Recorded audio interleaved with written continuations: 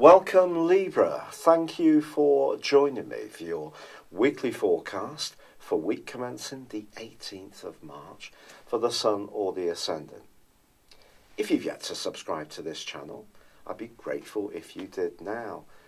All likes and comments are also very welcome. This week's a big week for us all because it sees the vernal equinox, which sees the Sun on Wednesday return to the sign of Aries at 21:58 GMT. This triggers a full moon in your sign straight away. And all through this week, your ruling planet Venus, which is in a magical location for you at the present time, in a right angle with the more masculine planet of relationships, Mars.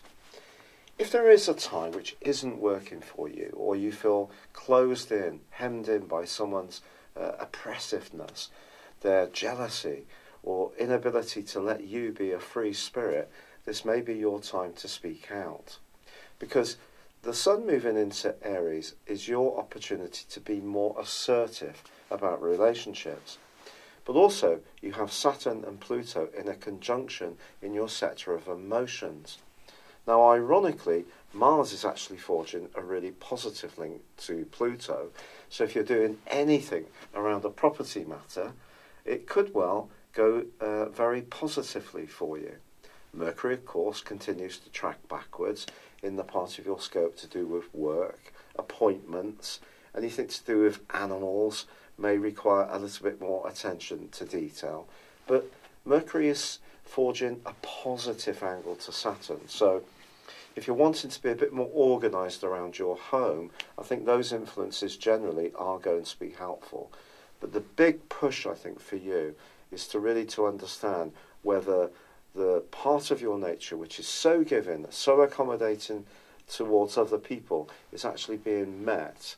If you're footloose and fancy free, however, the Sun's arrival in the sign of Aries is a very positive prelude to what's going to go on right through to the end of April, a chance for you to really reach out and connect with others in a much brighter way. Have you ever had your personal horoscope prepared based on your time, date and place of birth? If not, the information within this will go way beyond your zodiac sign. Based on your character analysis or 12-month personal horoscope forecast, if you choose to have both, I will give you a 30% discount. My forecast uses a modern form of prediction called directions. This is where we advance a natal birth chart forwards 1 degree for every year of your life, and then compare it to your natal birth chart when you were born, and also to current transitory planetary activity. A large astrological study found that this was the most accurate form of forecasting. Why not join me beneath this video on the link and check this out for yourself? But for now, it's been a pleasure being with you. Good luck and goodbye.